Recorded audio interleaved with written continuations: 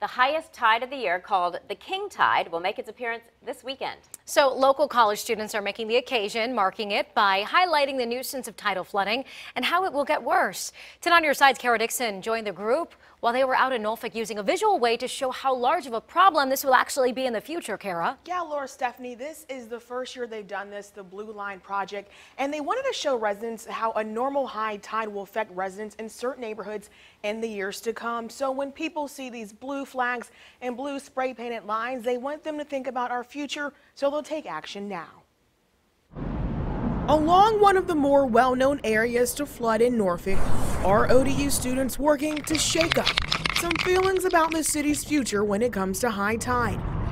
Hopefully they'll be a little bit shocked. Blue lines and blue flags marking where this water will normally rise in the years 2050, 2080, and 2100. It's just good to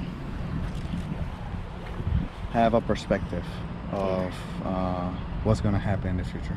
A future we can plan for and around, according to ODU geology professor Dr. Thomas Allen. So as opposed to any frequent or rare storm event like we just had with Hurricane Dorian, I wanted to bring home the ground truth. A truth many are already familiar with when the tide starts to rise in their own communities. Everyone begins to know where on the ground those little spots are, those little nooks and crannies of some of our roads and some of our major roads.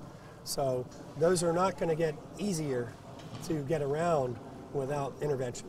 So his students are out here poking and spraying in hopes of drawing attention to what will one day be reality for Norfolk. At a certain level, there is responsibility of scientists to raise the awareness and the impact. Impacts that will affect the next generation. So these students are out here doing what they need to do. I'm on a roll. To make sure we take the action that's needed.